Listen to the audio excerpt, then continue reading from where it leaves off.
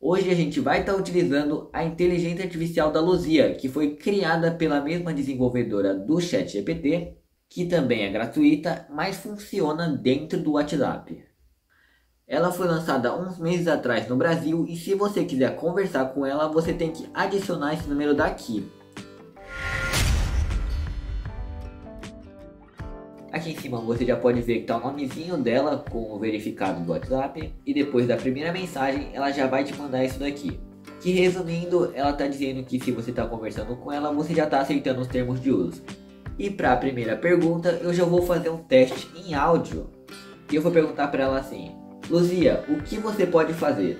E ela respondeu: olá Júlio, eu posso fornecer informações sobre o clima, notícias e também sou uma amiga divertida para conversar. Como posso ajudar você?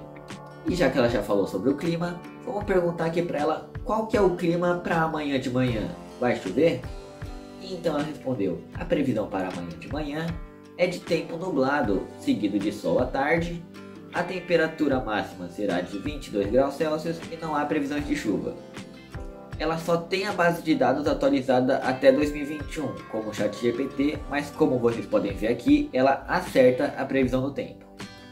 Agora eu vou tentar ver se ela consegue fazer uma piada. Faça uma piada sobre o chatGPT.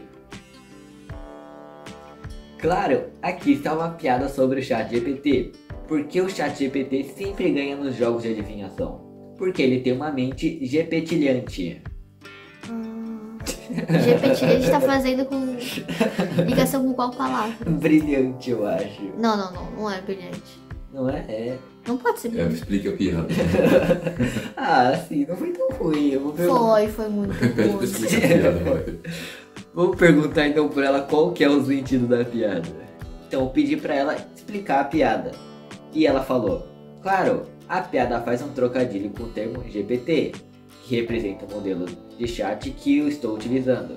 E a palavra brilhante, ao dizer o chat GPT sempre ganha nos jogos de adivinhação, porque ele tem uma mente gepetilhante. Estamos brincando com a ideia de que o chat GPT é muito inteligente e perspicaz, assim como a palavra brilhante.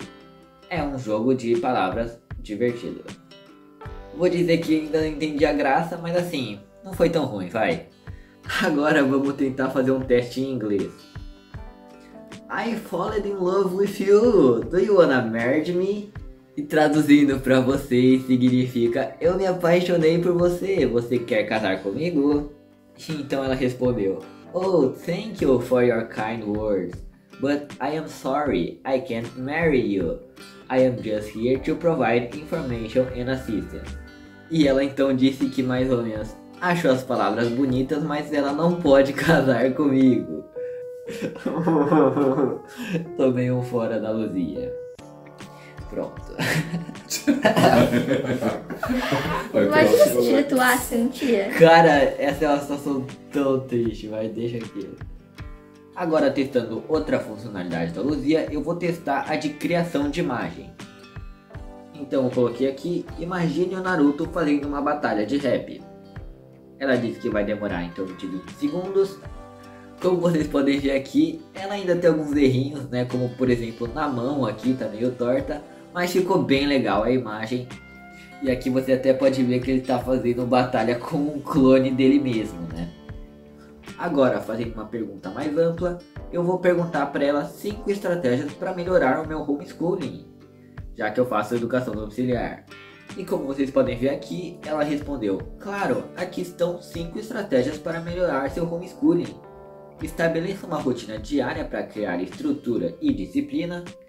Crie um espaço de estudo dedicado, livre de distrações. Utilize recursos educacionais online, como vídeos, tutoriais e jogos interativos. Faça pausas regulares para descanso e atividades físicas. Busque oportunidades de aprendizagem além do currículo, como visitas ao museu, participação em grupo de estudos ou atividades extracurriculares.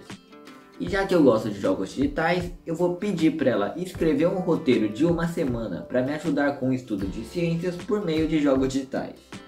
E ela respondeu aqui que por meio de jogos digitais como o Planet Coaster você pode estudar o ecossistema, como o Kerbal Space Program você pode estudar anatomia, como Human Anatomy Atlas, você pode estudar anatomia humana.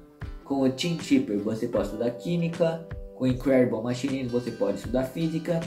E é importante você fazer anotações e discutir conceitos com alguém. Ela até colocou só 5 dias porque eu acho que ela está considerando que você vai descansar nos últimos 2. E como você pode ver aqui, ela conseguiu fazer um roteiro mais específico para o que eu queria, mas eu acho que ainda dá para dar uma melhorada nesse roteiro. Mas isso pode ficar para o próximo vídeo. Eu vou fazer aqui a pergunta também de quantas mensagens eu ainda posso te mandar hoje. E ela respondeu: você pode me enviar quantas mensagens quiser, fique à vontade para continuar a próxima conversa. Mas essa mensagem aqui não é verdade, porque depois de algumas dezenas de mensagens ela bloqueia e fala que só vai responder no dia seguinte. E como despedida eu vou mandar aqui para ela um tchau e até o próximo dia, emoji de carinha feliz. E como você pode ver aqui, ela respondeu tchau, até a próxima, tenha um bom dia, e respondeu o meu emoji de carinha feliz com outro de carinha feliz. Na minha opinião, eu achei legal que ela é uma inteligência artificial que já está no WhatsApp, é mais fácil de usar, e ela aceita áudios, algo que o chatGPT não fazia. Mas comente aí embaixo a sua opinião, e se você quer ver a batalha de IAs entre o chatGPT e o Bard, clica aqui e até a próxima!